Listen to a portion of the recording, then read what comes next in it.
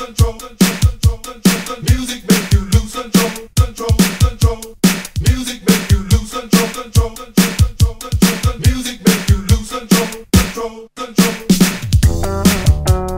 Hi, my name is Stephen Hayes, and I am a senior here at American University in the School of International Service, and I'm also the Director of Outreach and Development for the American University Debate Society. And my name is James Schmidt. I'm also a senior in SIS, and I'm this year's president for the Debate Society.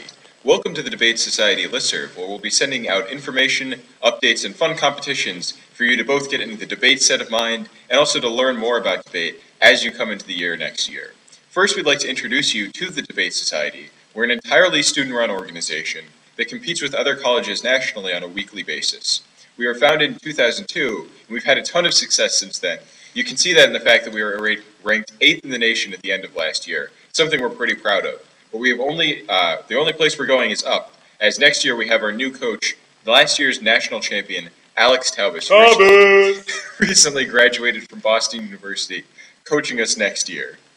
We compete on a league called APTA, which actually Steve can I'm going to tell you more about APTA.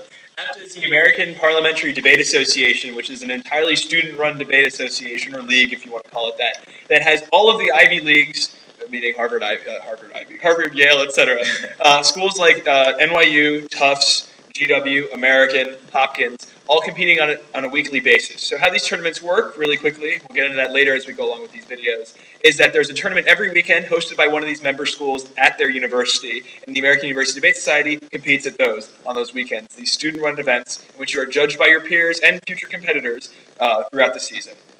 So we compete in a style that's called American Parliamentary, which is fundamentally an incredibly informal style. You'll go to tournaments wearing actually what Steve and I are wearing right now, and when you're there, you'll talk just like you would in a regular conversation. When you compete, it'll be in two-person teams, one usually called the government, one called the opposition, and you'll just try to basically prove to a judge who's either a peer or an alum why your side is right and why the other side is wrong, which is always more important. When you go into a round, one of the unique features of our league is that the government will actually propose any topic that they want at the start of the debate. The opposition just has to tell them why they're wrong. So this is a really fun form of debate because it lets you talk about lots of different topics each weekend, and some of those topics, for example. They range from things about foreign policy. So that could be like Obama should have greeted the Dalai Lama when he visited D.C. To things about law. So that might be Roe v. Wade was wrongly decided. Policy issues. Maybe there should have been government-run health care. And things ranging all the way from morality to art. So should you sign your artistic masterpiece? And history to economics. Should the United Kingdom have couped the Iranian prime minister in the 1950s? It's taken me about 15 takes to get that line right. We're IR majors.